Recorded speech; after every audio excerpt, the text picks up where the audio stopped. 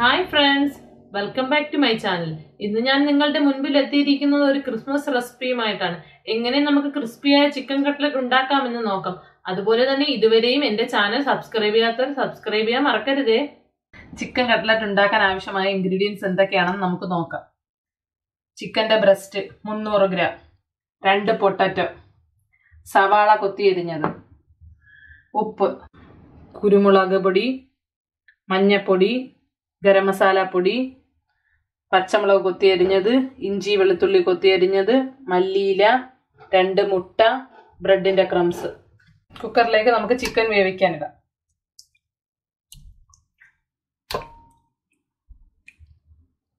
അതിലേക്ക് നമുക്ക് മഞ്ഞപ്പൊടിയും കുരുമുളക് പൊടിയും ഇട്ട് ഇളക്കി ജസ്റ്റ് കുറച്ച് വെള്ളം ഒഴിച്ച് വേണം ചിക്കൻ വേവിച്ചെടുക്കാൻ.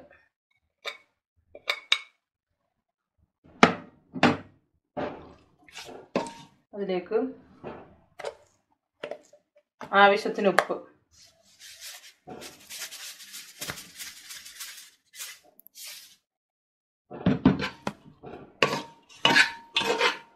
ഇനി കുരുമുളകും മഞ്ഞളും ഇട്ട ചിക്കനിലേക്ക് നമുക്ക് കുറച്ച് വെള്ളം ഒഴിച്ച്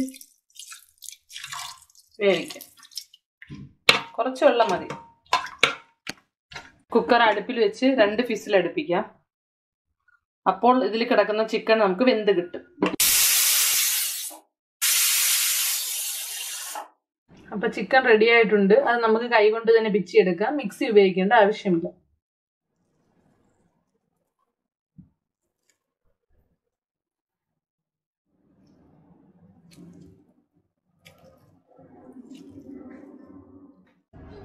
ഇത്തിരി ഓയിൽ ഒഴിക്കണം.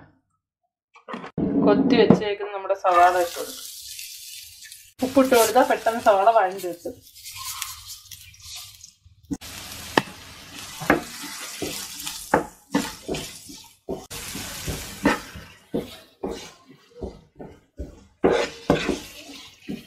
ഈ സവാള ഇതിലേക്ക് നമുക്ക് ഇഞ്ചിയും വെളുത്തുള്ളിയും ചെറുതായിട്ട് കൊത്തിയരിഞ്ഞ് വെച്ചേക്കുന്നതും ഗ്രീൻ ചില്ലി കൊത്തിയരിഞ്ഞതും,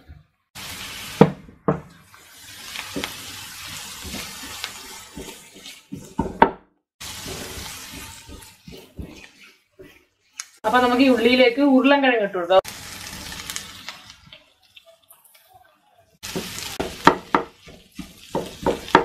അപ്പൊ ഉള്ളിയും പച്ചമുളകും ഇഞ്ചിയും വെളുത്തുള്ളിയും എല്ലാം നമുക്ക് നന്നായിട്ട് ഉരുളൻകിഴങ്ങോട് യോജിച്ചിട്ടുണ്ട്. അപ്പൊ ഇനി ഈ കൂട്ടിലേക്ക് നമുക്ക് വേവിച്ച് വെച്ചേക്കുന്ന ചിക്കൻ, ഇത് നിങ്ങൾ മാക്സിമം കൈ കൊണ്ട് തന്നെയാണ് പിച്ചിയിടാൻ നോക്കണം.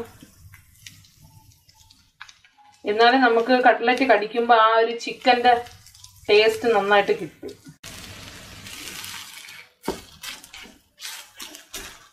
അപ്പൊ ഈ കൂട്ടിലേക്ക് ഇറച്ചി നന്നായിട്ട് മിക്സ് ആയിട്ടുണ്ട്. ഇതിലേക്ക് നമുക്കിനി മസാലപ്പൊടികൾ ഇട്ട് കൊടുക്കാം.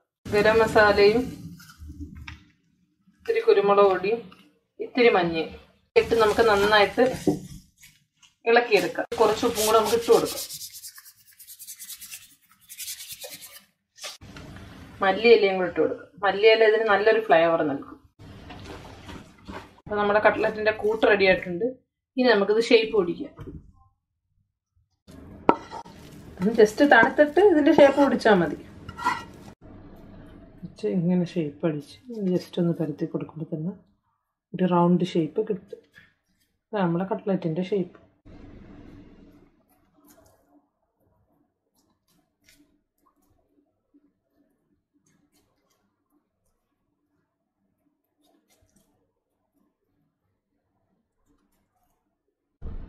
അപ്പം നമ്മുടെ കട്ട്ലറ്റിലായി. ഇനി നമുക്കിതൊന്ന് ഫ്രൈ ചെയ്തെടുക്കാം. കട്ട്ലറ്റ് മുക്കി പൊരിക്കാൻ ആവശ്യമായ മുട്ട നമുക്ക് പൊട്ടിക്കാം.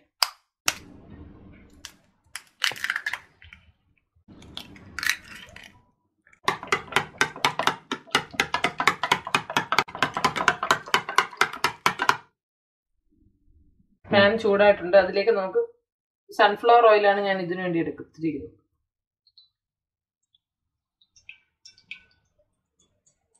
കട്ട്ലറ്റ് എടുക്കുക. കട്ട്ലറ്റിൻ്റെ മിക്സ് നമ്മുടെ മുട്ടയിൽ ഇങ്ങനെ ഒന്ന് ജസ്റ്റ് ഒന്ന് കോട്ട് ചെയ്യുക. എടുത്ത് നമ്മുടെ ബ്രെഡ് ക്രംസിലിട്ട് ഒന്ന് ചുറ്റിച്ചെടുത്താൽ മതി. നമ്മൾ ചെയ്തു വെച്ചേക്കുന്ന കട്ട്ലറ്റ് ഈ ഒരു പരുവത്തിലുള്ള കട്ട്ലറ്റ് നമ്മൾ ചൂടായ എണ്ണയിലേക്ക് ഇട്ട് കൊടുക്കുക.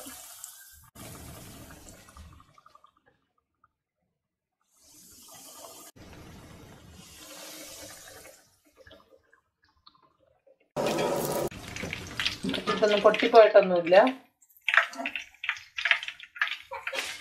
നല്ല ഷേപ്പിൽ തന്നെ നമുക്ക് കട്ട്ലറ്റ് കിട്ടിയിട്ടുണ്ട്.